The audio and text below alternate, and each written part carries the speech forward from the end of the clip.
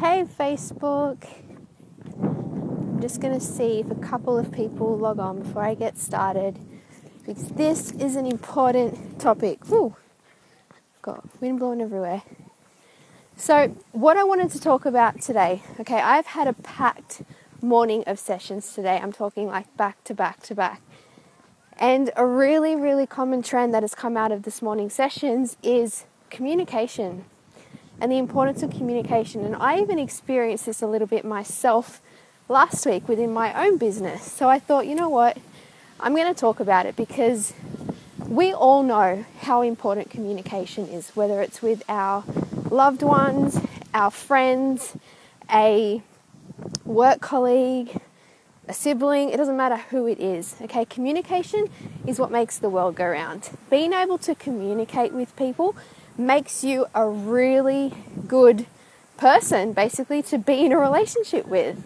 So this is why I wanted to talk about this today, because a lot of our resentment, a lot of our upset, a lot of our anger and hurt in relationships comes from a lack of communication. So not communicating enough, or not even communicating at all. So that's half the problem, and that's why I wanted to speak about it today, the importance of actually being able to communicate, and not just being able to communicate when it's easy, because we all know that when something's easy to say and easy to communicate, we don't have a problem communicating it, right? But as soon as something's a little bit tricky, and I say as soon as your voice starts to shake and you feel that, you know, that hole in your stomach, like, I can't believe I'm about to say this, or I don't know that I can say this. Believe it or not, those are the moments that are most important. That's when you have to be able to communicate the most, in those times when your voice shakes. And here's why, okay?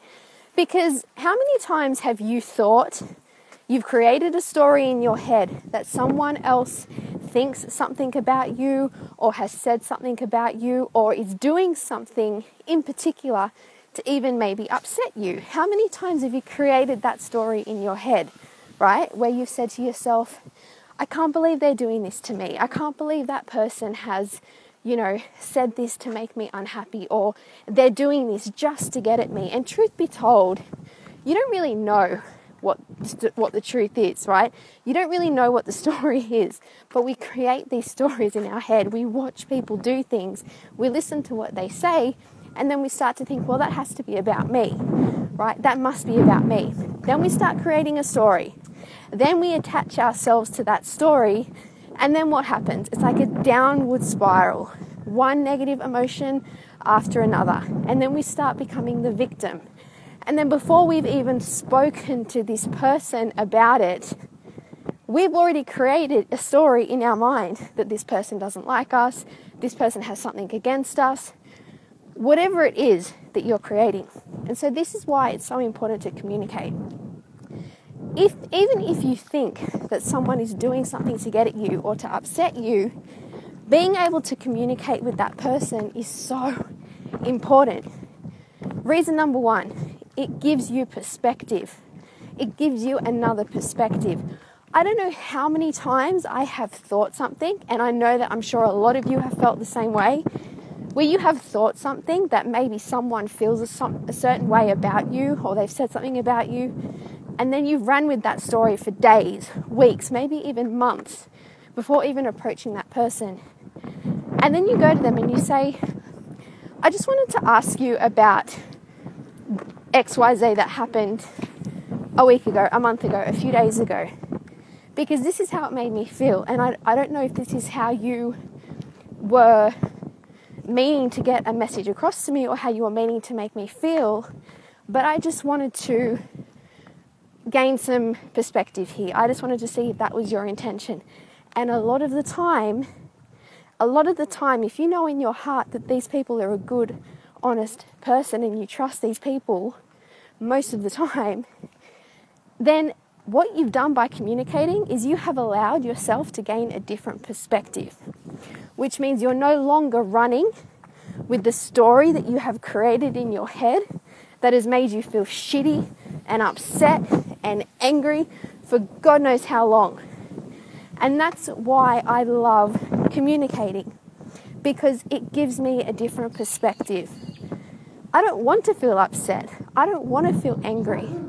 And I want to be able to communicate to someone if I'm not feeling okay about something, if I'm feeling unhappy about something.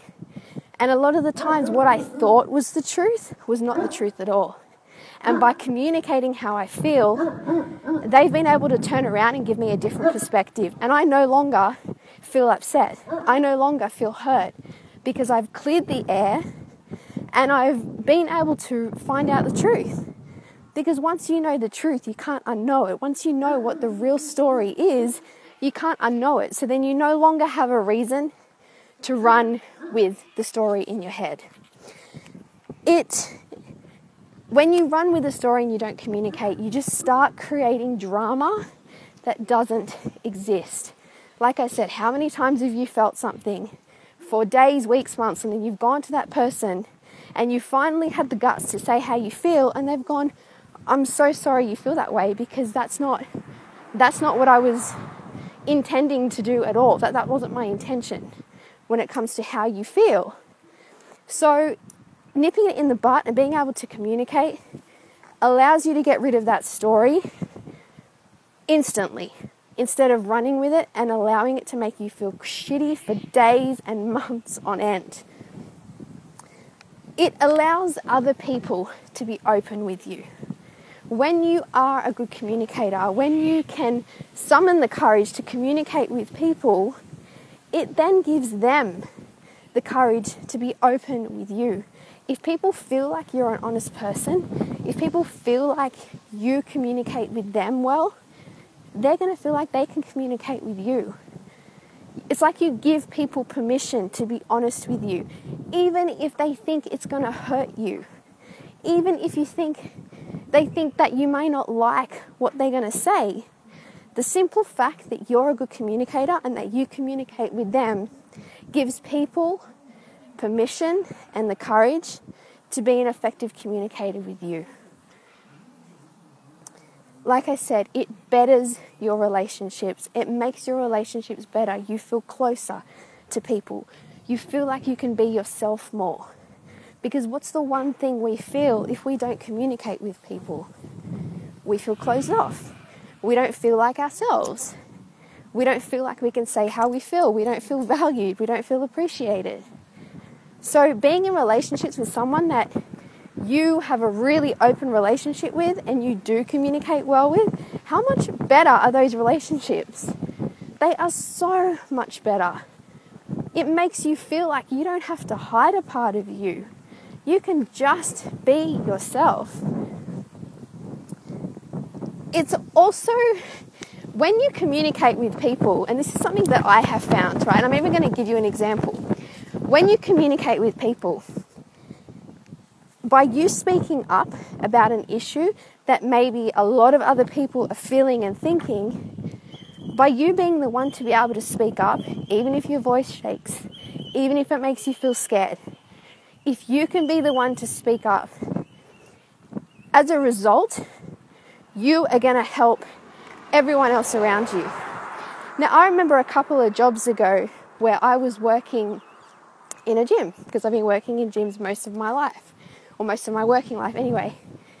And we had a manager who was, okay, I'm not going to say the word because it's not nice to speak about people like that, but she wasn't very nice, put it that way. She was very demeaning towards people.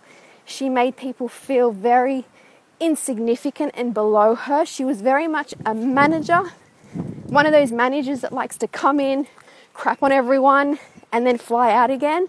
The seagull managers, that's pretty much what she did. She wasn't a leader. And she made it very obvious that she liked belittling us.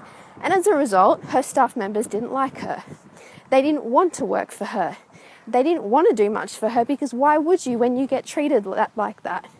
And so one day I summoned the courage, knowing full well that I could probably get fired because of what I was about to do. But I went to her and I told her, I said, this is how you're making everyone feel. And we aren't performing for you because you're not creating an environment that feels fun to work in. it doesn't feel like a culture. We feel like you're slaves. We feel underappreciated. And I brought this to her attention, and it's obviously, you don't say it in a way that's rude and bitchy. I was talking to her exactly like I'm talking to you. I made her aware of how she was making everyone feel. Her management style was not working for the rest of the team. And believe it or not, I didn't get fired.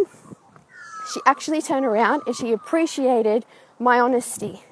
And she messaged me that night and said, I just want to thank you for having the guts to come to me and make me aware of this.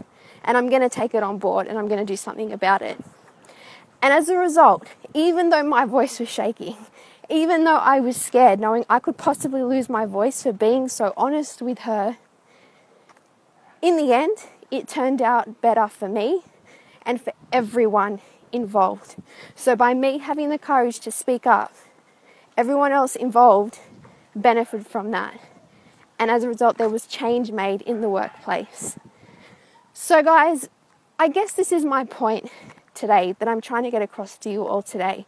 Okay, I know that communicating is not easy when it's something that's difficult to say. When you're finding it hard to communicate how you feel, or when it's something that you know someone may not take too kindly, it is freaking hard to communicate.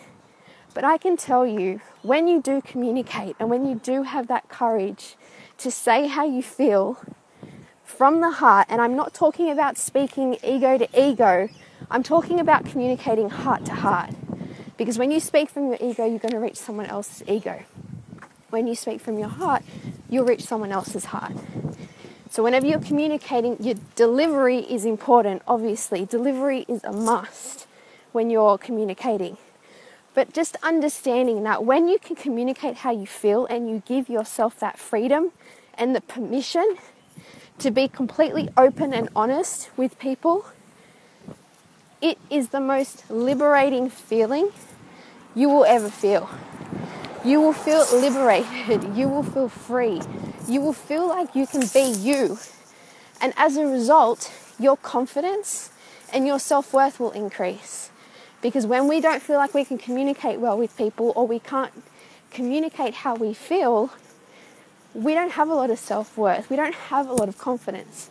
So the more you can get okay with communicating effectively, even if it's a hard conversation, people are going to respect you more. People are going to value you more as a person, as a friend, as a work colleague.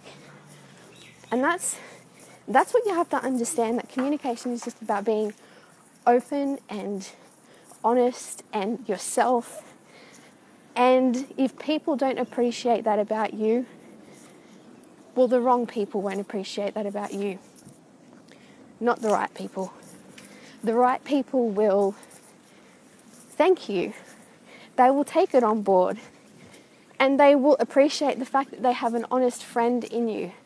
The wrong people will probably create their own drama and their own story. And I know you're probably saying, well, what if I communicate how I feel to someone and they don't take it too kindly? That's just a result of them creating their own story. You have triggered something for them. Sorry, you guys can't see me that well, but the sun is not at a great angle. So just remember that, guys. You know, if you have communicated how you feel to someone and they haven't taken it well, it's no reflection on you. It just means you have triggered something within them. Sometimes they will come around. I don't know how many times I've been honest with people, with friends, and they've said, they may have been upset or hurt in the beginning, and then they've come back and said, I'm so glad that you were honest with me. I appreciate your honesty. And they end up thanking me for it. So that's my little spiel today, guys. Let me know your thoughts below on this topic. If you struggle with communicating or you've got any questions around it, that's a big dog. Leave your questions below and I will answer them. And just remember, just be you. Be you in this world, guys, because that's what people need. That's what people want. Have an awesome day and I will speak to you all soon. Bye.